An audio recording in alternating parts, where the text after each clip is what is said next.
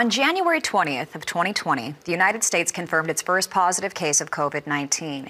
Now, a year later, as the nation's top researchers and scientists race to produce viable vaccines in record time, a path beyond the pandemic slowly comes into focus. And the question of how much longer will this last has a more definitive answer. Tonight, the nation's top infectious disease expert, Dr. Anthony Fauci, joins the conversation with an in-depth look at COVID-19 in rural America. Good evening and welcome to Rural Health Matters. I'm Christina Loren. We know that you have questions about COVID-19 that are unique to rural America. And tonight you're going to get answers straight from the experts who have been at the forefront of the crisis. 877-731-6733. Any question that you have about the virus, join our conversation tonight. 877-731-6733. And joining us tonight from the University of Nebraska Medical Center, we welcome world-renowned Dr. Jeffrey Gold. Thank you so much for joining us, Dr. Gold. Let's start with the data. How widespread is COVID-19 in rural America tonight? Well, Christina, first of all, welcome and great to be with you and great to welcome Dr. Fauci. This weekend, we passed a very, very sad milestone globally where we exceeded 90 million. That would be 90 million confirmed cases worldwide with just under 2 million deaths. Here in the United States, as of earlier today, 22.4 million confirmed cases. And again, day after day, over 200,000 cases per day. That's 38% up over the last 14-day period.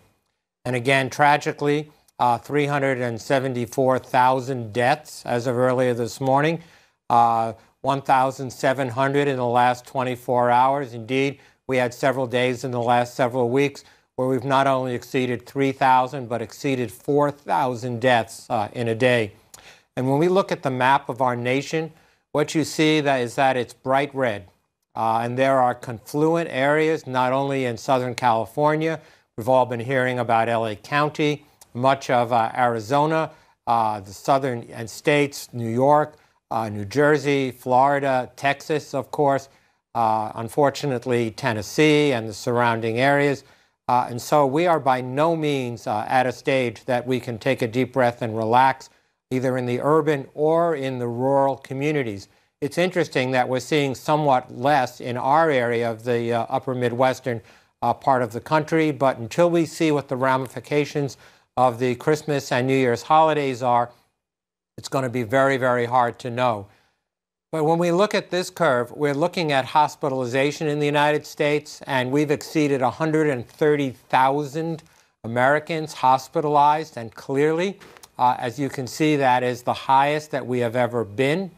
We have waiting lines of 4, 6, 8, 10 hours of people in ambulances waiting to get into emergency rooms.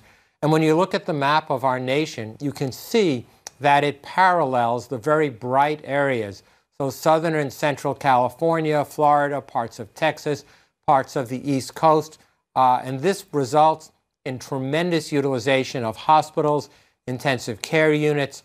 It's really fatigued our workforce and demoralized and stressed them. It stresses our supply chain. And so we're really, really challenged in parts of our nation now in dealing with the continued spread of COVID-19. And it's so hard because now we have two vaccines available to some. And so it's really hard to see these numbers going up so high just as we get this good news. Dr. Gold, you're part of the good news equation. Your medical center has been engaged in a number of COVID vaccines and antiviral medication trials. Catch us up on the work that you're doing at UNMC and what's next as you respond to the pandemic.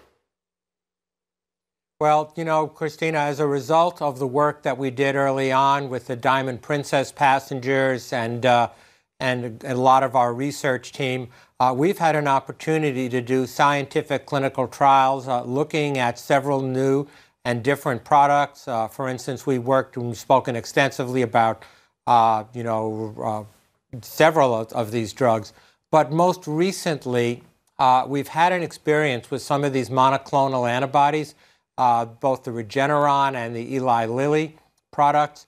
And what we've found in selected individuals, particularly older individuals who are 70 or 75 years of age and older, if they're early in their stage, if they get a dose of these monoclonal antibody therapies, we can really dramatically change the incidence of hospitalization and hopefully, therefore, change the death rates. Now, as you've also said, we've been very involved in some of these new vaccine trials. And we've got one that's underway right now, and we've got several other that are in the pipeline that will occur over the next several weeks, we hope. And so that's how science is done. When these drugs are developed, when the vaccines are developed, when new tests are developed. So, for instance, I'm sure we're going to unpack a bit later some of the story about some of these mutations that have occurred in Great Britain and in South Africa. Well, that means we need new tests, and we may need some tweaks to the vaccines and some tweaks to the antiviral medications. And if that's the case, that's where large academic medical centers with excellent research teams can lean in and can really make a difference. Wow. You know, we are really looking forward to our conversation with Dr. Anthony Fauci. He's going to be joining us after the break. But let's get to some viewer phone calls tonight. First up is Dee of California. Let's listen. I've read that some options for treating COVID at home would include taking vitamins B, C, D3, zinc, Tylenol, baby aspirin, and Mucinex, as well as avoiding milk products. Also, to sleep in the prone position, stay hydrated, walk around every few hours, moving your arms, inhale through your nose and exhale through your mouth. I'm wondering the doctor's opinions on these methods, whether they're helpful or hindrance, or to give any other help for not being sick enough to go to the hospital, but not wanting to get sick enough to go to the hospital. Thank you. Well, Dee, thank you for mentioning all of those various treatments for home care. And I guess in summary, that what I would say is that a good balanced diet, plenty of sleep, making sure that you do take vitamins, and I happen to personally believe in zinc and vitamin C and others. Certainly it's been shown in hospitalized patients that if they recover when they sleep on their belly in the so-called prone position, that they actually do better than when they sleep on their side or sleep on their back, and that just happens to do with the way the virus affects our lungs and reduces our ability to exchange oxygen and carbon dioxide. So, you know, what I would say is it's all common sense. But you didn't mention one of the most important things, Dee, and that is to stay in contact with your healthcare professional. You know, once somebody receives a positive test for COVID, particularly if you're in the more vulnerable age groups, meaning you're over 65 or you've got some heart disease, diabetes, high blood pressure, any of those sorts of things, you want to be sure you stay in close touch with your healthcare professionals because things can change rather rapidly. And that's when it is important to take a trip to your doctor's office, the ER, or to get some special care. Thank you so much for that great question, Dee. We sure appreciate it. Up next is Bobby from Ohio. Thanks for joining the conversation. Go right ahead, Bobby. Okay, looks like we're having a little bit of audio difficulty. We're going to go next to social media. Tammy asks on social media. She says, my husband and I farm in the Mississippi River Basin, and we're wondering, what should we expect when we get the vaccination? Will we need to take a day off work? You know, there are a number of local and systemic effects that occur from the vaccine. And by local effects, I mean, you know, if you poke anybody in the arm with a needle, it's going to be sore, and it's probably going to be sore for a couple days. So best advice to you is pick a side that you usually don't sleep on, and usually your non-dominant arm would be a good choice.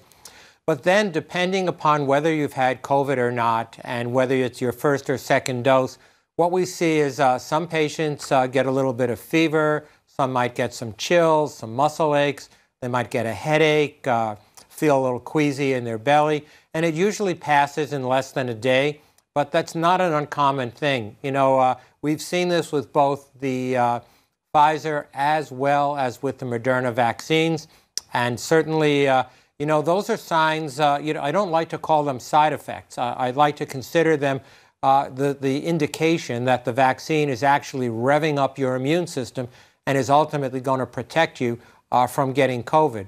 Now, a very small number of people, somewhere between 5 in 10 in a million, and these are people that have had a significant allergic history to other medications, foods, and other such things. Those individuals have had a more serious reaction that has required medical treatment. But the overwhelming majority, it just passes, and you're typically back at work or back at school within 24 to 48 hours. Excellent. Bobby actually we didn't get to make contact with him, but he wanted to know, do you need to isolate after the vaccine? And if so, how long? Well, we are recommending and that it takes typically, I would say, to get to the peak immune effect somewhere between 14 and 28 days after the second dose of either the Moderna or the Pfizer vaccine. So if those doses are 3 to 4 weeks apart, it's a good 6 to 8 weeks. So social distancing, wearing your mask, washing your hands, not gathering in groups, those are things that we're going to be doing, Bobby, for a long time into the future until we get to an effective level of herd immunity. So don't toss your masks and don't start setting up social gatherings just yet. You know, we can plan for it, hopefully in the summer and in the early fall, but right now we need to maintain those precautions because we are seeing unprecedented spread of COVID across our nation and unprecedented hospital utilization and unprecedented, tragically, death. Don from Iowa is up next. Thanks for joining the conversation, Don. Go right ahead. I realize the vaccines have not been out for a very long time, but are there any early studies that suggest possible liver damage from use of RNA or the Pfizer-type vaccine? Well, that's a great question, Don. And the best data that we have, of course, comes from the clinical trials. And the clinical trials for the Pfizer product involved 44,000 people, and the clinical trial for the Moderna product involved approximately 30,000 people, of which half got 2 doses of the vaccine and half got placebo.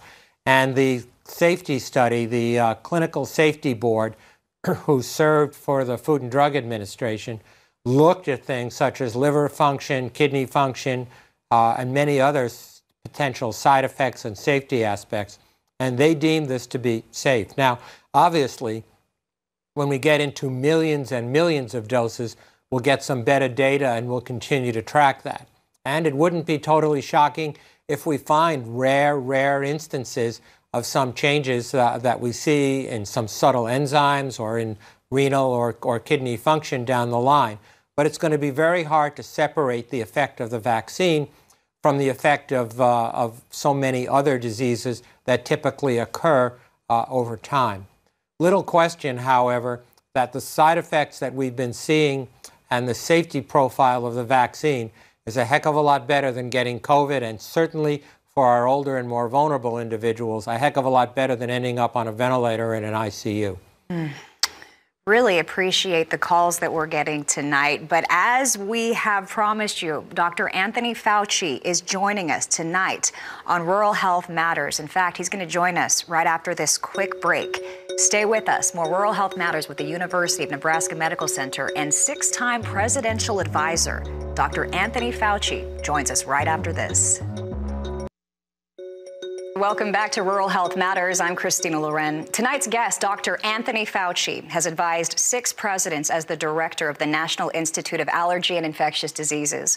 Before becoming the main source of global information on COVID-19, he has long overseen our nation's efforts in the fight against respiratory infections, tuberculosis, malaria, Ebola, and Zika. And of course, Dr. Fauci is well known for his work in HIV and AIDS, helping to save millions of lives all over the world. As a scientist, he is the 32nd most cited living researcher, and now he joins us here on Rural Health Matters. Thank you so much for joining us, and I know Dr. Gold would like to welcome you as well. I just want to echo the introduction, Dr. Fauci, of course, to thank you so much for joining us tonight on Rural Health Matters, but most importantly, to thank you for your courage, your tenacity, all that you've done for so many years, and now just being such an important and trusted source of information as we proceed through this incredibly challenging pandemic. So with that, Christina, back to you, and let's get into the questions that we have. Absolutely. A lot of valuable information to unpack tonight. Dr. Fauci, let's start with the 2 available vaccines and the other candidates being tested. Can you describe the early experience and the safety and the efficacy of these 2 products? And what are your thoughts on the other products that are still coming down the pike? Well, the 2 products that have gotten emergency use authorization and very likely are on their way to full approval are a product from the Pfizer company and from Moderna. Both of them are the same vaccine platform, namely a messenger RNA platform, which is a relatively new but highly adaptable platform that has given strikingly good efficacy data, 94 to 95% efficacious in preventing symptomatic disease, and close to 100% efficacious in preventing serious disease. Both of these, as mentioned, are out there now being distributed, getting into people's arms. The safety profile is good. There is one issue that has come up that is really not something that we think is going to be prohibitive, and that is a certain number of individuals, I think about 6 to 11 per million people have gotten a severe allergic reaction, but that was almost exclusively in individuals who have a history of allergic reactions. So if you do, you just need to be careful and take your vaccine in a location where one can treat an allergic reaction if it occurs. But again, in the big picture of the now close to 9 million vaccines that have been given out following the 2 clinical trials, this has not been something that is common. Now, moving on to the other vaccines, there are others in the pipeline that the United States federal government has either been involved in the development and or in the facilitation of the testing. The one that's closest right now to taking a look at to see if it's efficacious is a product from Janssen Company, which is a subsidiary of Johnson & Johnson. That is another different platform. It's an adenovirus vector that expresses the gene for the spike protein. That one has been in clinical trial. The reason that that is one of interest is because it's only a single dose vaccine, whereas the other 2, the Moderna and the Pfizer, are a prime needed to be followed by a boost either 21 or 28 days later. Then there's an AstraZeneca, which also now is completing its clinical trial. We're waiting for the results there. And then there's a soluble protein made by a company called Novavax. So there's a lot of shots on goal, as they say here, 2 of which have already shown to be very, very efficacious. 94 to 95% is really, really good. Absolutely. So, Dr. Fauci, following on that, you've said many times that it was going to be a long, cold January, and not just so much referring to the weather, but the continued spread of COVID, hospitalization, and unfortunately, case fatality rates. And so while we're all optimistic about the vaccine, and I know you received your first dose because I happened to be watching on the day that you and Secretary Azar were joined and received your dose, and I know there's a lot of optimism for the future, but what does our rural America, our farmers and ranchers need to know about what the rest of January and probably the next month or 2 is going to look like, and how we can be best prepared as these vaccines get rolled out? Well, Dr. Gold, we're in a very difficult situation right now because if you look at the number of cases per day, the baseline of anywhere from 200 to 300,000 cases per day is extraordinarily high. That's leading to record numbers of hospitalizations with some hospital systems.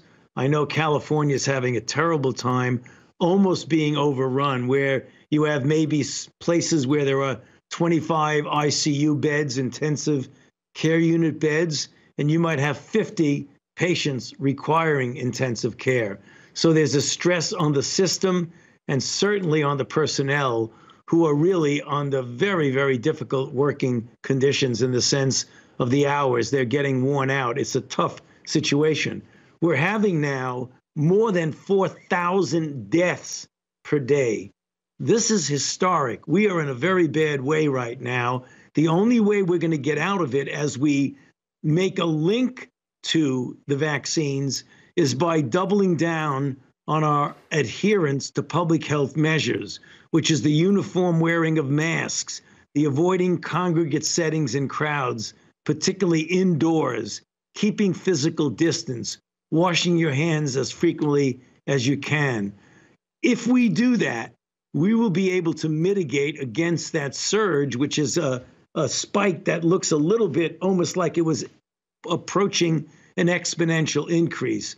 So we believe it's due to the fact that as we got into the colder months of the late fall and the early winter, that people do things more indoors versus outdoors.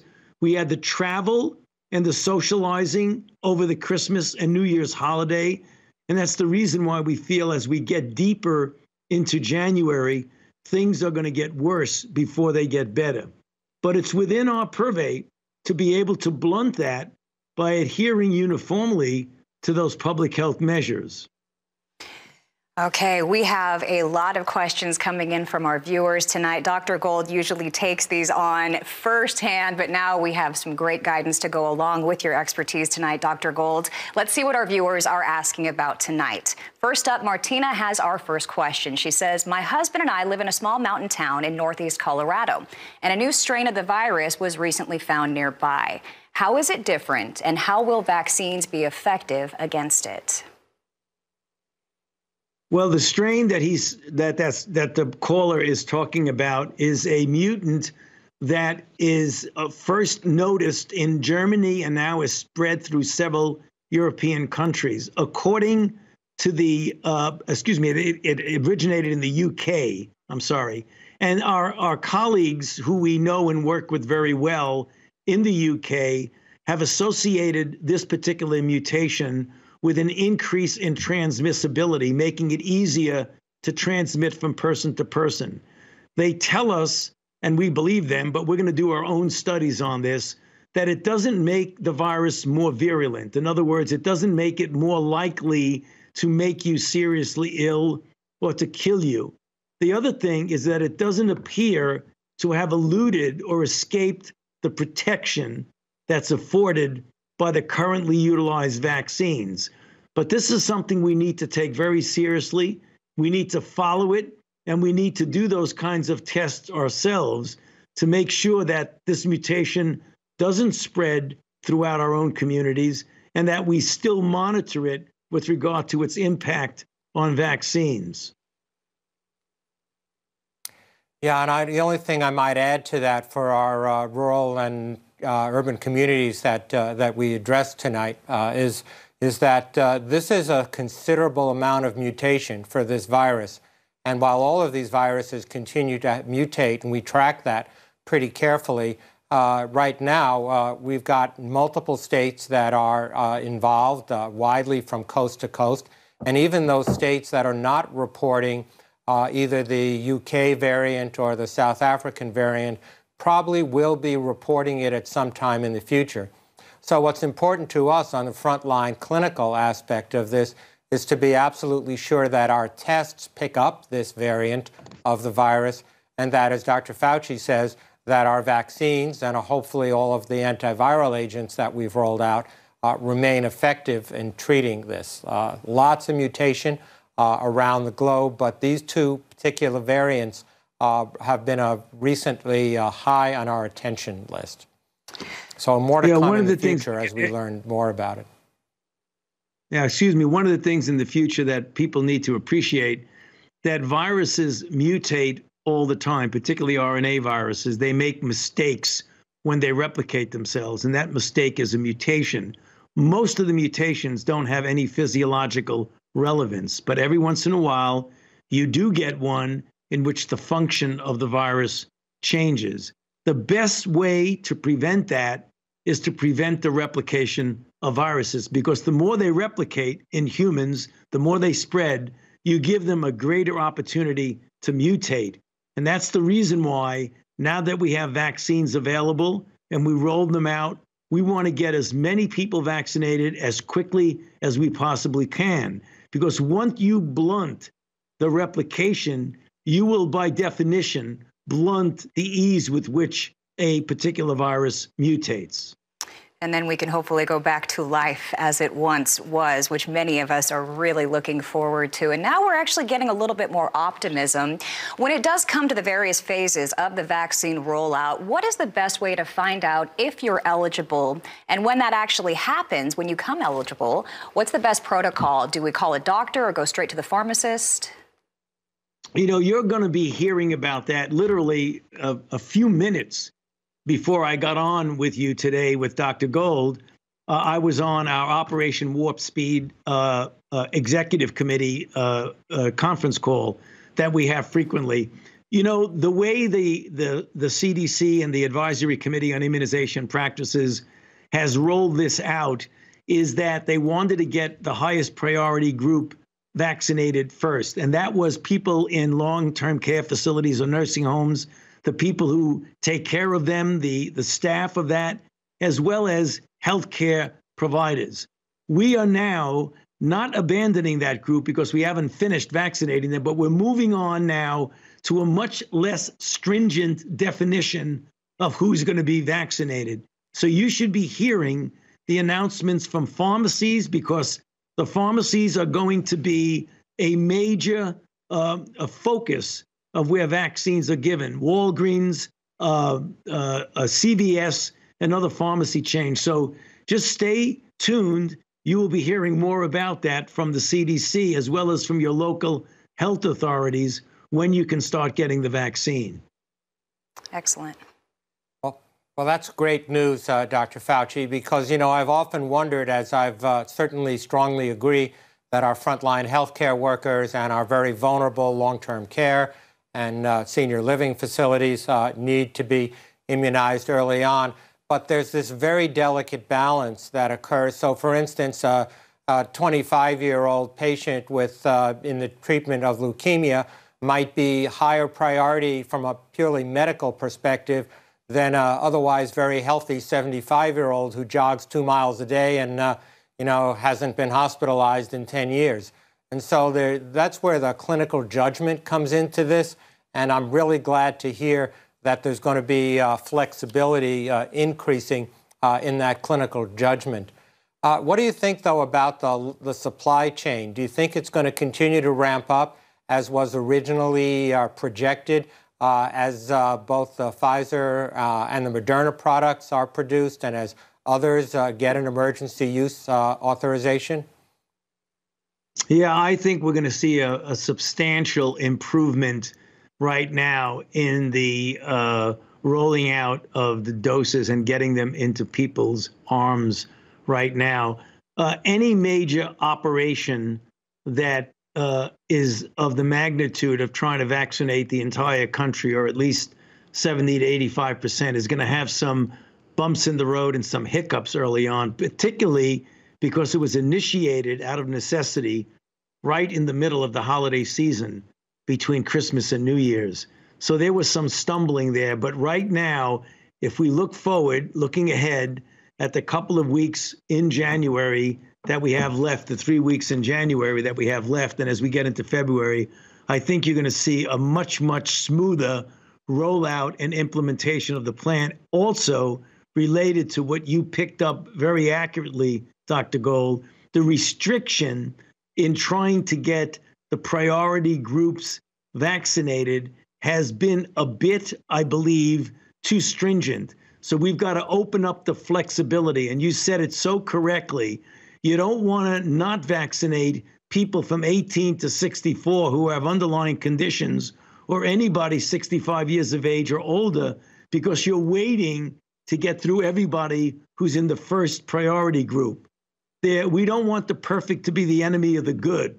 We want to get as many people vaccinated who need the vaccine in a priority that's a reasonable priority. We have to address the fact that not every... Let me just follow up, if I may, Christina, just to link the other two topics, Dr. Fauci. As we see more and more of these these mutant strains, which are more transmissible, do you think that's going to change our targets in terms of vaccine or innate herd immunity? In other words, is it going to raise the targets, do you think? You mean the target of what percentage of the population that we're going to need to get vaccinated? You know, that very well could be, because, you know, if you look at measles, as you well know, is essentially the most transmissible virus you can imagine. That and chickenpox, but measles is quite transmissible. You can infect 20 people in a room by just walking into the room and just giving a small cough. And that's the reason why you need well over 90% of the population to be vaccinated to get good herd immunity for measles. And measles vaccine is 98% efficacious and effective. Whereas when you look at COVID-19 and SARS-CoV-2, the vaccine's 94 to 95% effective, but it isn't as transmissible as measles is. But if, and this is a big if now, I don't want people to get excited, if in fact it does start to transmit and even more efficiently, that would, as Dr. Gold is suggesting, probably elevate the need of more people getting vaccinated. Which raises the question, what do we do about the people who just don't want anything to do with the vaccine? That's a question that we are going to address head on right after this quick break. Stay with us. More Rural Health Matters with our special guest tonight, Dr. Anthony Fauci, right after this.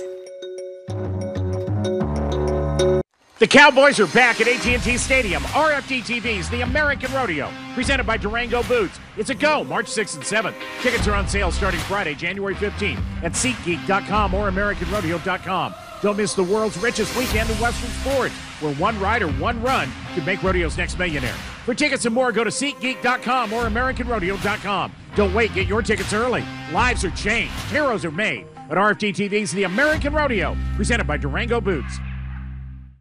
Watch RFD-TV anytime, anywhere on all your connected devices with RFD-TV Now. Simply go to watchrfdtv.com and sign up for just $9.99 a month, or save more and pay just $89.99 for the year. You can begin streaming RFD-TV live right away and have access to your favorite shows 24/7 on demand. Go to watchrfdtv.com, sign up, and start streaming today.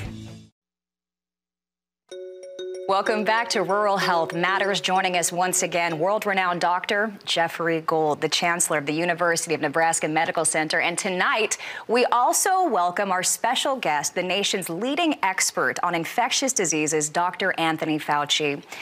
Dr. Fauci, some of our viewers have indicated they may not want the vaccine. Everybody has their own reason why. But what do you say to somebody who is doubtful about taking the vaccine? Well, the first thing you do is you don't want to be being pejorative towards them, but you try to find out from them what it is that's causing the hesitancy. And in general, my experience with dealing with so many people who have reticence or hesitancy is they have two major questions. One, this really happened very quickly. This is the fastest you've ever gone from the discovery of a new virus to getting people vaccinated, less than a year. Usually vaccines take years to develop. Did you cut corners, and did you compromise safety? And the answer to that is an overwhelming no, because the reason it was so quick is that what we did was make use of years' worth of fundamental basic research, which has led to spectacular scientific advances in vaccine platform technology, which has allowed us technically to do things in months that would have taken years. Safety wasn't sacrificed, nor was scientific integrity. The next question people ask is, how do we know it's safe and effective? Is this the federal government trying to pull something over on us, or is this the companies trying to make a lot of money? Well, what people need to appreciate is that the determination of whether or not something is safe and effective is due to a clinical trial that's carried out by academic and pharmaceutical scientists, people who are trained in infectious disease and vaccinology. 30,000 people were in the trial of Moderna, and 44,000 people were in the trial of Pfizer. And the group that decides whether it's safe and effective is not the federal government, nor is it the company. It's an independent group called the Data and Safety Monitoring Board, who are the only ones who have access to this data. When they determine that it looks like this is safe and effective, they then allow the company to see the data.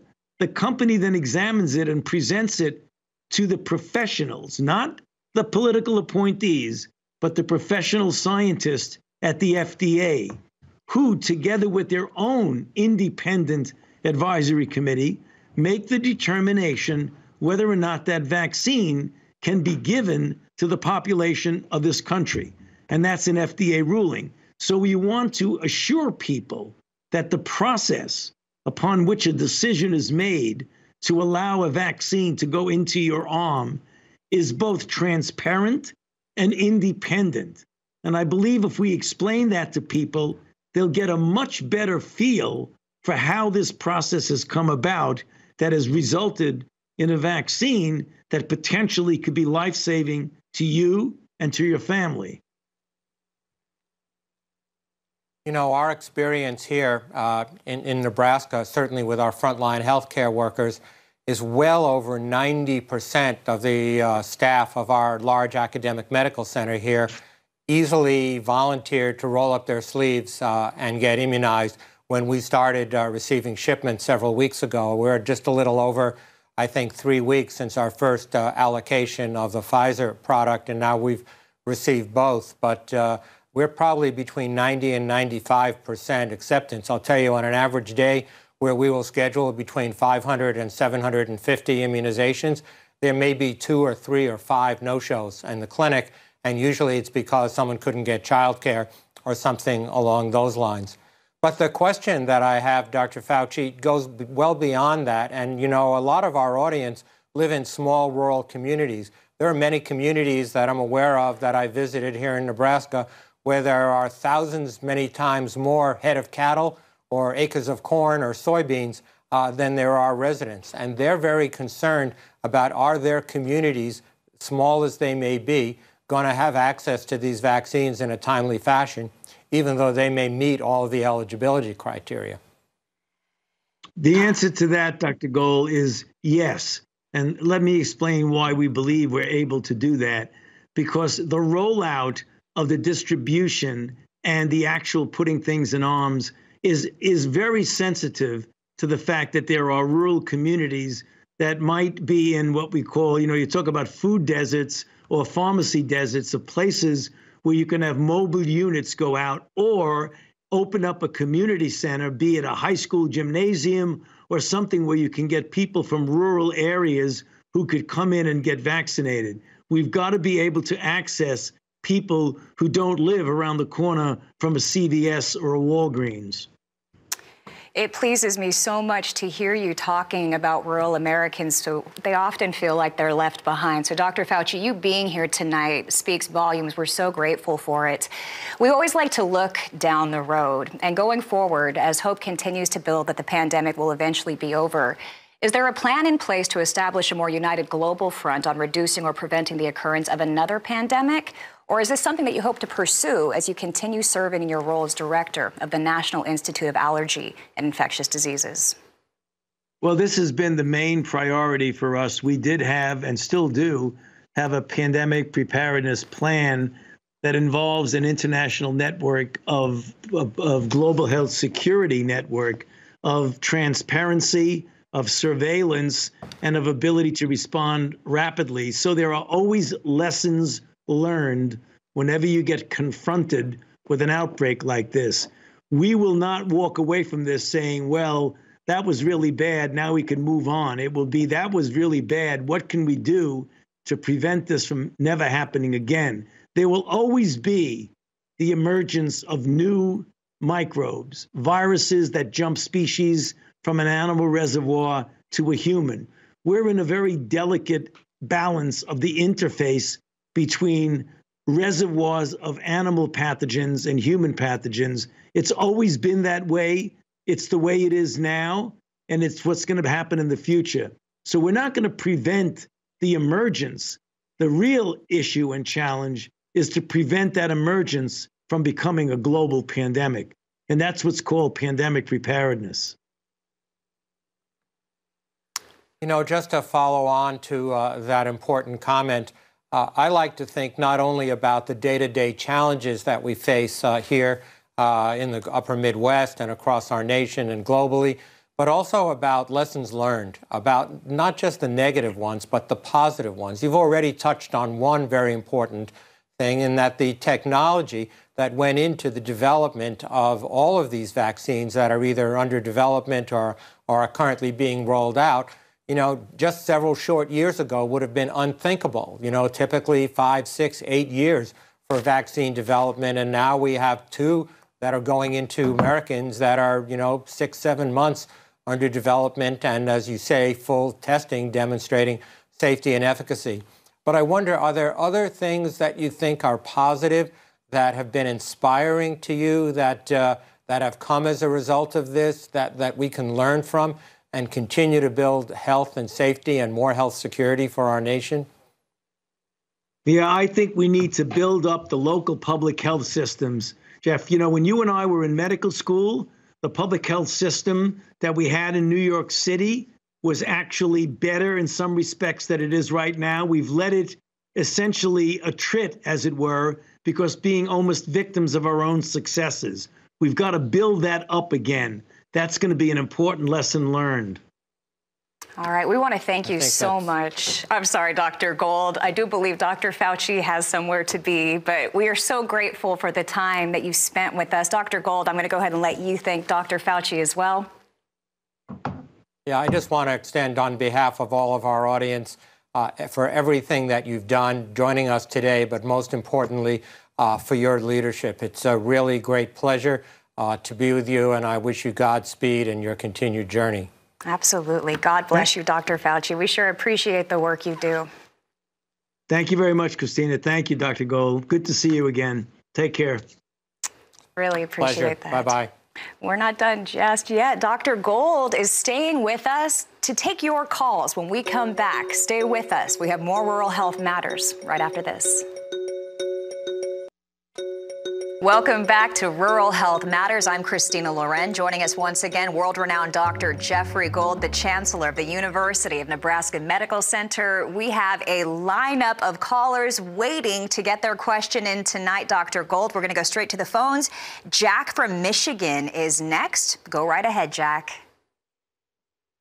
Hey, good evening. I'll make this quick. On 12/21, I received the Pfizer vaccine. 12/28, I got a transmission of the COVID. So my next vaccine is due next week. I'm just wondering will the second dose allow for the spike protein antibody to develop effectively, or has the virus in my body thwarted that potential? Should I even proceed to get the second vaccine? Well, Jack, unfortunately, the only individuals, or nearly the only individuals, who actually got COVID, who got the vaccine during the clinical trials, got it during the first 14 to 28 days between the 2 doses. And that's why there are 2 doses.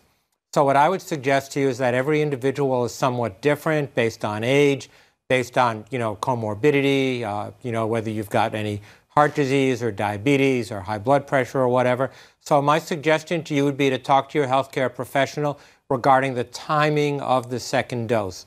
There is no question that if you got diagnosed with COVID and, of course, had a positive COVID test, your immune system is all hyped up with plenty of good, strong antibodies against COVID.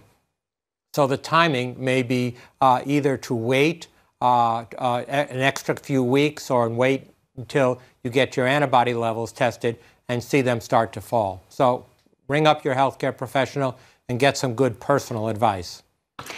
In the meantime, though, the fact that they can come on this show and ask you a question like that and get a resounding answer is just amazing to me, Dr. Gold. We appreciate you so much. Next up is Bill from Michigan. Let's listen. I understand there's no plans to test for COVID infections prior to vaccine administration, and wondering if any tests performed after you get the vaccine will be able to tell the difference between antibodies created by an active infection prior to the vaccine, or if we'll just never know if we actually had it. Thank you kindly. Bye. Well, Bill, you raise a good question, but it almost doesn't matter. The vaccines that we're seeing now are predominantly aimed at what's called a spike protein, those little spiky things that sit off the top of the coronavirus. That's why they call it a coronavirus, because it looks a bit like a crown in profile. And the antibodies we make naturally when we get infected are aimed not only at the spike proteins, but are aimed specifically at surface proteins, so-called capsid proteins, and others as well. The antibodies that we get from vaccination are specific to the spike proteins, but many of the antibody assays that we have for testing the presence of antibodies are also looking just at the spike proteins as well. So I would say whether you develop your immunity as a result of having COVID, as a result of having multiple doses of vaccine, or some combination, you're right, we may never know, but hopefully it will keep you from becoming ill again and in the future and allow us to get back to a near normal lifestyle. So I would say, just go forward, get your vaccine, and, follow up for the second dose. Thank you for that question, Bill. Vicki of Kentucky is up next. Thanks for joining the conversation, Vicki. Go right ahead. Yes, my question is, since the beginning of the COVID, you hear nothing of just the normal flu anymore. Did that just disappear? It seems like every symptom that anybody has, it ends up turning into COVID. What happened to all these other things like flu, strep, all the different things like that? Well, Vicki, you're exactly right. The incidence of influenza virus disease across the United States and, frankly, across the southern hemisphere last summer for us, winter for them, was dramatically lower. And it just proves the fact that social distancing, masks, hand washing, use of sanitizers on surfaces not only prevents the spread of COVID, which is a much more transmissible virus than influenza is, it stops the spread of all of these diseases.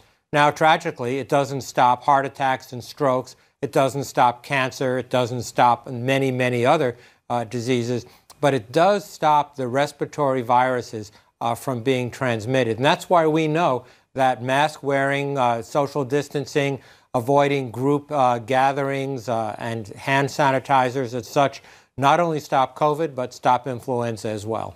Wow, great question, Vicki. We appreciate that. Next up, we're going to go to Florida, the Sunshine State, to speak with Sandy. Go right ahead, Sandy.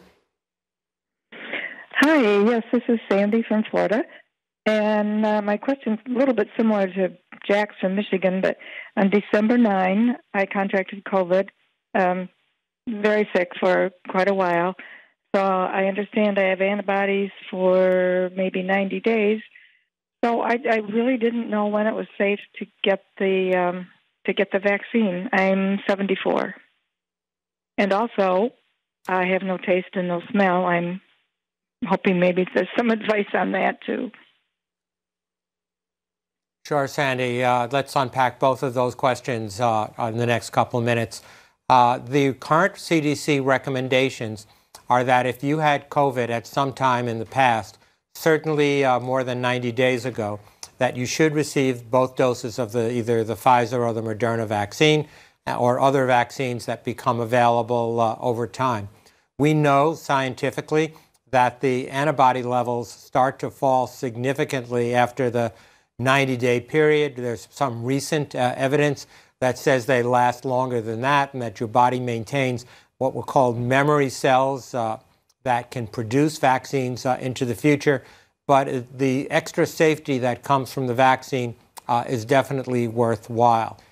Now, your question about loss of smell, there's been just a number of reports now that the loss of smell and taste, which are tightly linked, long last after the COVID infection has passed. They're not related to the vaccines, just to be really clear here. They're related to being actively infected with COVID. And what we've learned from some studies that have been done is that the more severe, the longer your COVID infection is, the better your chances are of having lasting loss of smell and of taste. So my advice, of course, is to stay in contact with your healthcare professional.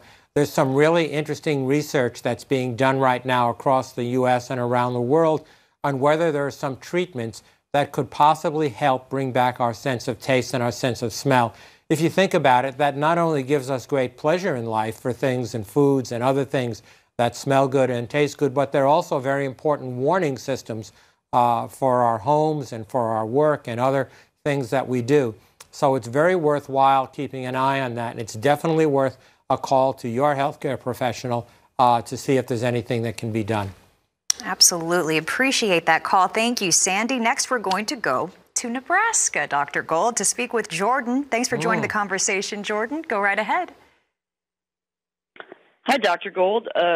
Longtime patient at UNMC with Dr. Flescu and all of you wonderful people over there. And as a two-time transplant recipient and very high antibody level carrier, I just would like to know more about how effective the vaccine could be on someone like me and continue to give hope to other transplant recipients to get the vaccine.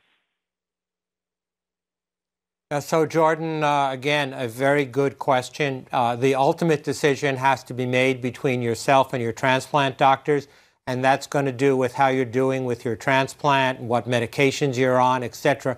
But generally speaking, people that are immunocompromised due to transplantation, due to medication, or just due to people that have lupus, rheumatoid arthritis, inflammatory bowel disease, etc.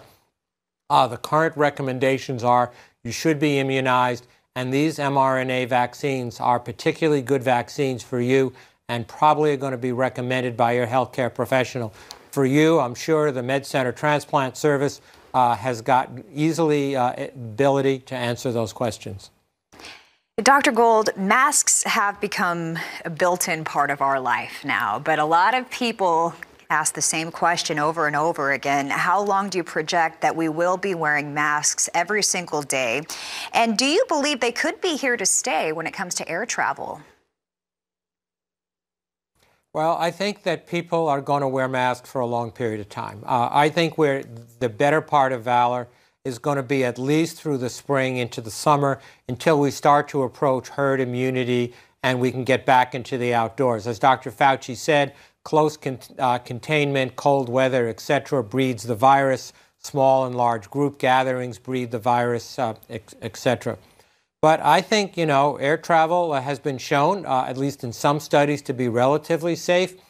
But I think given what we've seen with influenza, what we've seen with COVID, the ability to prevent these large spectrum viral infections, we're seeing lower numbers in our kids. Even when they're back at school, the viral transmission rates are extremely low in schools that practice social distancing and mask wearing. I think, as we've seen in the Far East for many, many years, mask wearing, particularly during the colder season, is ubiquitous. And I think we're going to see it in our nation as well. I don't plan to give up my supply for sure, not in the near future. Hold on to it, Dr. Gold. We need to keep you healthy. We only have a few moments left. Do you have any final thoughts for our audience tonight? As Dr. Fauci said, there is definitely light at the end of the tunnel. And we're so privileged that he's willing to continue to work as we go through the administration transmission period. But we can't lose track of the important things that are going to get us to that light at the end of the tunnel, which is not just the vaccines, but all of the use of masks, social distancing, hand sanitizers, etc. We do all those things, and then we line up when it's time to get our jab in the arm. We're going to get through this, and we're going to get back to the life that we all know and love. And looking out for the fellow Americans that we know and love as well. Thank you so much, Dr. Gold. We know it's you who brought Dr. Fauci on tonight. You had a great relationship in college, and it's great to see the two of you talking just like old friends tonight. Now, if we didn't get a chance to get to your question, you can leave us a voice recording on our hotline. The number is 855-776-6147. And we'll be back here for you on Monday for Rural Health Matters. Thank you for joining us. Wishing you and your family a beautifully blessed evening.